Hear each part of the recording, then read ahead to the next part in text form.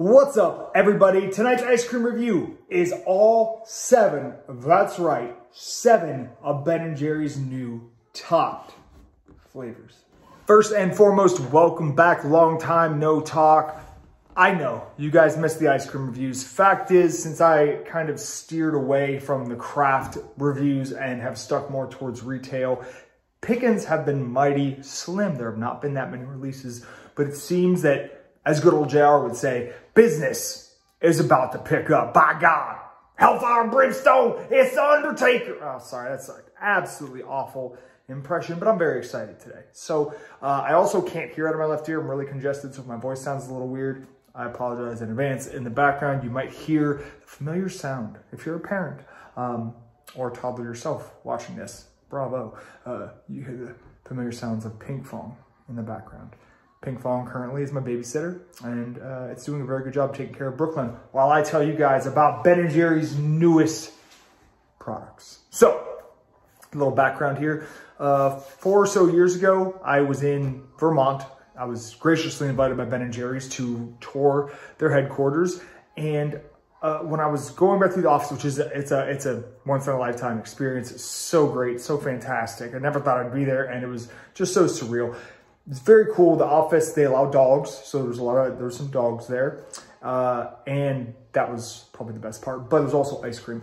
And you go through the offices and everybody kind of decorates their cubicles in different ways. And somebody had a pint of, I think one of the strawberry flavors of Topped from the United Kingdom. And I looked over at it and I said it. I was like, what's the deal, guys?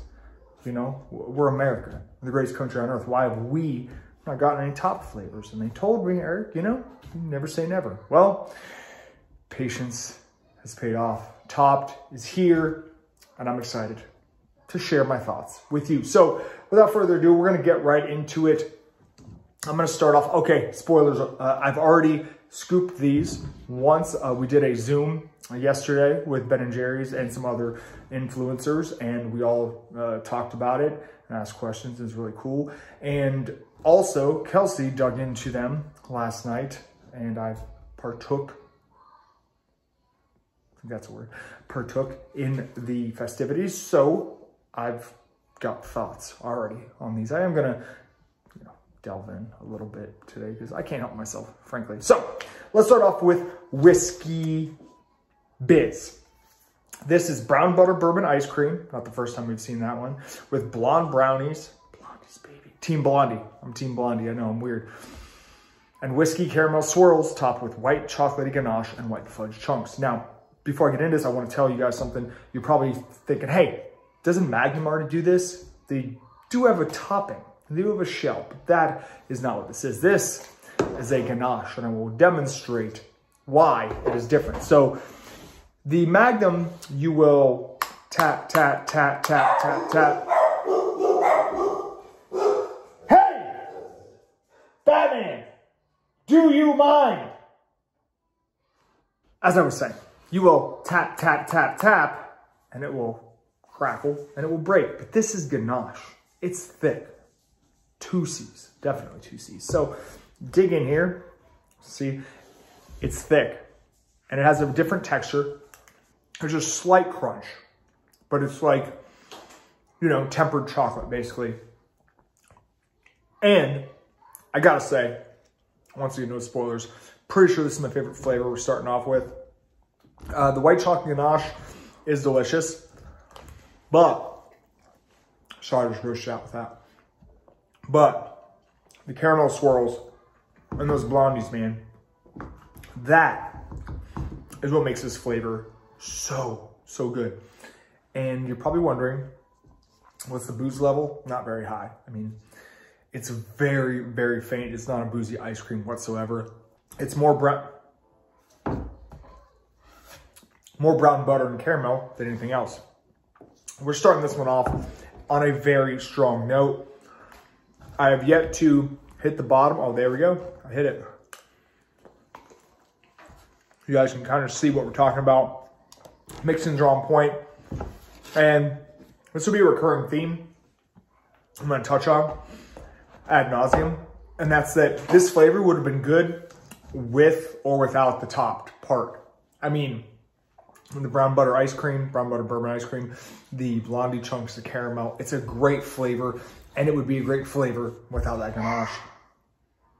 I'm gonna give this one a 9 out of 10. Next up, thick mint. It is bulking season after all. So this is a mint ice cream with chocolate cookie swirls, aka the Oreo, sandwich pieces. Mint chocolate cookie balls, yes, topped with chocolate cookies and chocolatey ganache. The mint chocolate cookie balls hold a special place in my heart because they were in the dearly departed chocolate peppermint crunch, one of the most underrated and one of the best IMO Ben & Jerry's flavors of all time. Definitely the best mint flavor they've ever made. Now, don't get me wrong, mint ice cream is fine, doesn't taste like toothpaste. There's plenty of chocolate, and I love those chocolate balls. But I wish it was a chocolate base. The mint ice cream, you guys have seen my reviews before. I prefer, when it comes to peppermint, more chocolate, not mint with a little bit of chocolate. So still solid stuff here. Not something I would seek out. I'm gonna give this one a 6 out of 10. Next up, chocolate caramel cookie dough. Now we're talking, right? This one is chocolate ice cream with caramel swirls and gobs of chocolate chip cookie dough topped with caramel cups and chocolatey ganache. If you've seen my Ben & Jerry's reviews before, you already know what I'm gonna say. What's the weak spot of this ice cream? That's right, kids, good job, the base. Ben & Jerry's regular chocolate leaves a lot to be desired. I think their milk chocolate's great, but for some reason, they use the regular chocolate in a lot of flavors. However, as milk toast as their chocolate ice cream is, this chocolate ganache is, I mean, oh, thick. See there? My complaint on this one is that very uncharacteristically, at least in the side I've chosen, not a lot of caramel swirls.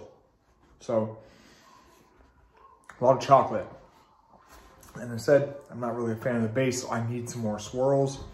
This one, if I'm thinking clearly, is probably my least favorite of the bunch. But I know a lot of you are gonna love it. I'm giving it a 5 out of 10. Next up, PB over the top. This is once again, unfortunately, chocolate ice cream. But it's got peanut butter swirls, peanut butter cups, and it's topped with mini peanut butter cups and chocolate ganache. So it's essentially like a spruced up version of chocolate peanut butter cup. Unlike chocolate caramel cookie dough, there's a great mix in density here. A lot of cups, a lot of swirl. And you guys know how I roll. I love chocolate and peanut butter, so I'm a little more forgiving of the chocolate base here. I feel that if this was a peanut butter base, I would be head over heels in love with it, but it's not. It's the chocolate base. So I'm gonna give this one a 6 out of 10. Next up, salted caramel brownie. Vanilla ice cream, thankfully, with salted caramel swirls and fudge brownies topped with caramel cups and chocolatey ganache. As you can see, we got caramel swirls, we got the chocolate ganache, some caramel cups up there. And as the ice cream tempers, so does the ganache. And it is very pleasant to eat as it gets softer. Like a couple of the other pints, I'm a little disappointed with the mix-in density on this one. However, can't overstate how delicious the top part of this one is. I mean, everybody's experience is gonna be different, you know, but solid amount of swirl. I just want more brownie. I'm giving this one a 6 out of 10. Next up, tiramisu. Mascarpone ice cream with fudge swirls and shortbread pieces topped with espresso fudge chunks and chocolatey ganache. Check it out. Really good mix in density on this one. This is a flavor that I wasn't sure about. I'm not a huge fan of the regular tiramisu, but man, ganache combined with a lot of mix-ins. Oh, no. Oh. Makes it a good time. Plus, mascarpone ice cream. This is a sleeper one for me. Didn't think I was going to like it that much. Ended up liking it a decent amount. I'm giving it a 7 out of 10.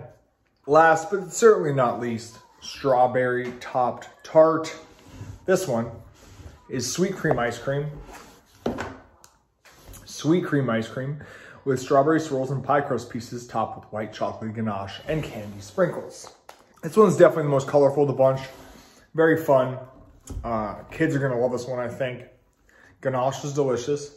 But once again, just like with Whiskey Biz, this is a flavor that, even if it didn't have the top, I would still absolutely love it. This thing, and this says a lot about the flavor because I typically don't gravitate towards very sweet flavors like this, but they nailed it. They knocked this one out of the park, for sure.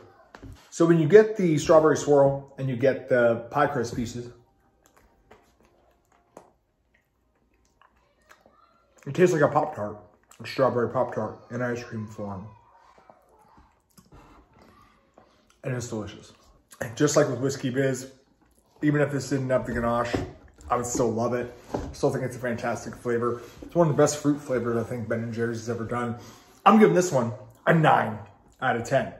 So there you have it, a veritable mixed bag, which is to be expected when you review 7 pints of ice cream. Now, as always, if you're new to this channel, I'm gonna give you the spiel that I always give at the end of the reviews. Your mileage is gonna vary. Taste is completely subjective. I'm just one guy who's eaten a lot of ice cream and has a pretty high bar. Like, my standards are very high. So when you hear me give something a 5 or 6, it doesn't mean it's bad. It means that I don't want to go back and crush the whole pint. The closer you get to that 10 out of 10, the more addictive a flavor is to me, the harder it is for me to stop. Whiskey Biz and Strawberry Pop-Tart are definitely the stars of the show for me, but you're just gonna have to try them all and find out. They should be dropping now in stores, so good luck. You're gonna have to be like, I have a feeling you're gonna have to be like Thanos hunting all the Infinity Stones, because finding all 7 in one store at the same time is highly unlikely, but the hunt, this is part of the fun. Just make sure to wear a mask and wash your hands and stay safe out there. Thank you guys for watching. I will see you next time.